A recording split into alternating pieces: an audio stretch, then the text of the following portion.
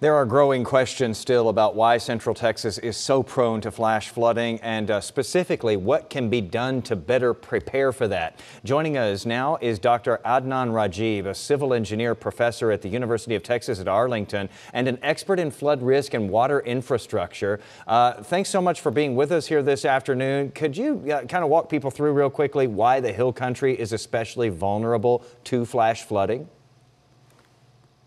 Sure. First of all, Kerrville is not new to mega floods.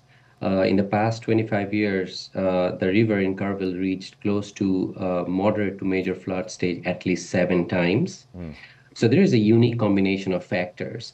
Aside from the storm itself, the steep terrain and the floodplain structure are the two major drivers. The elevation difference, for instance, in Kerrville and in the vicinity, the elevation difference between the riverbed and the highest point is as high as 1,500 feet.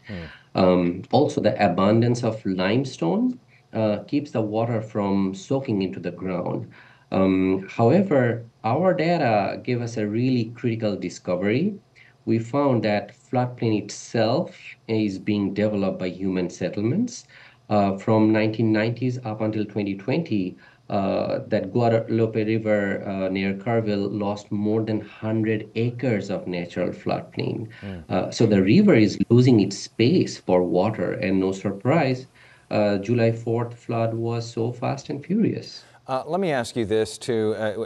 We have a condensed time schedule here just because our newscast has been condensed because we've been listening to that news conference, that update. But I want to ask you, going ahead here, there's been so much talk about there should have been systems in place, there should have been more warning, et cetera. What infrastructure changes or investments do you think the communities and the state need to be considering there to reduce the risk of these disasters in the future?